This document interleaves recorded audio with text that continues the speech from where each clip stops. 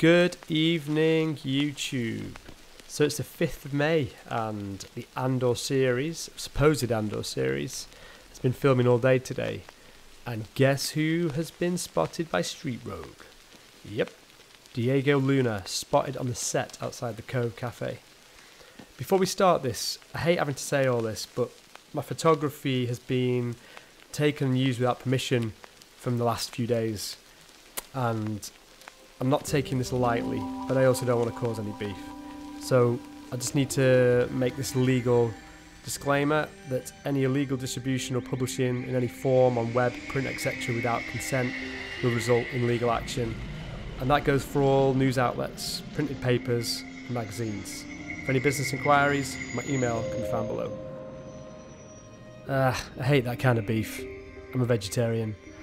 But anyway.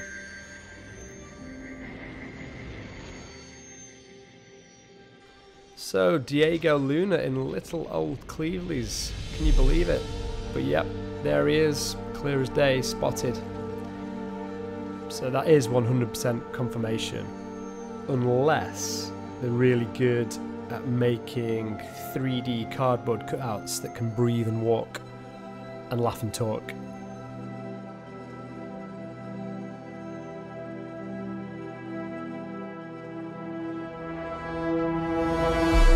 Don't be deceived by that sunshine either. It was absolutely Baltic. This coast can get ice sharp.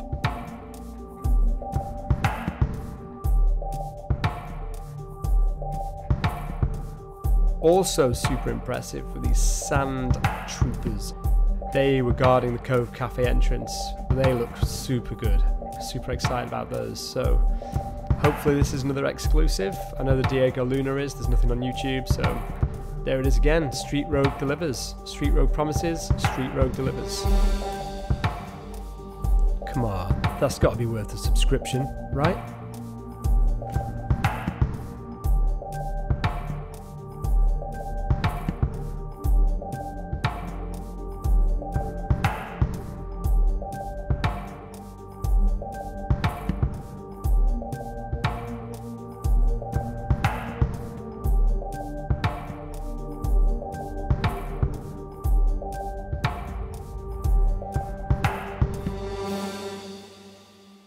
Please consider checking out my episode 1 and 2, which is in my playlist on my YouTube channel, for a location set walkthrough with narrative.